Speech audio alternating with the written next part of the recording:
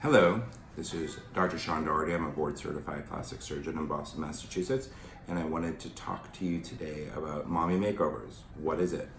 Essentially, it's a procedure where there's rejuvenation of the breasts and the abdomen for a woman who's had a lot of changes to her body after having one or many children.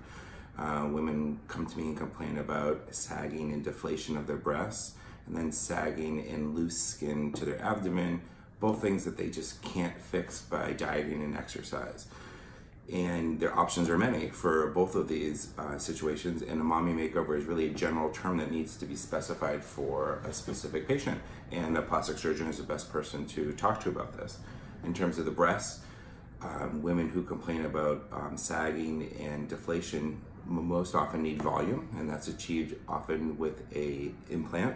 So some women are lucky enough to have an implant placed, and that simply fills the breast and stretches the skin appropriately. More often, women that have had multiple children and complain of sag of their breasts need a lift, and that is accompanied by an implant, and that increases upper pole fullness, which is up here, and lifts and shapes the breast to a more youthful, perky breast that is typically more satisfying to most women.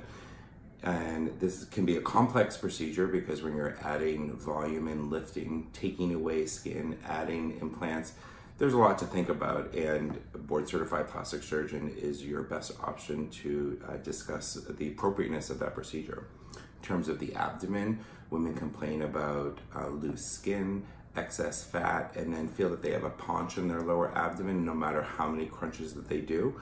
And in most cases, there's a surgical improvement for this. Non-invasive body contouring procedures like sculpture and co-sculpting are good for excess pockets of fat, but neither of those procedures have a lot of help with loose skin.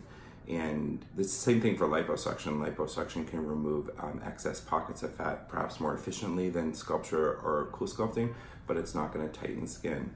So most women who've had multiple children do need a surgical intervention, and that's typically a tummy tuck. A lot of patients get caught up and confused about a mini versus a regular tummy tuck.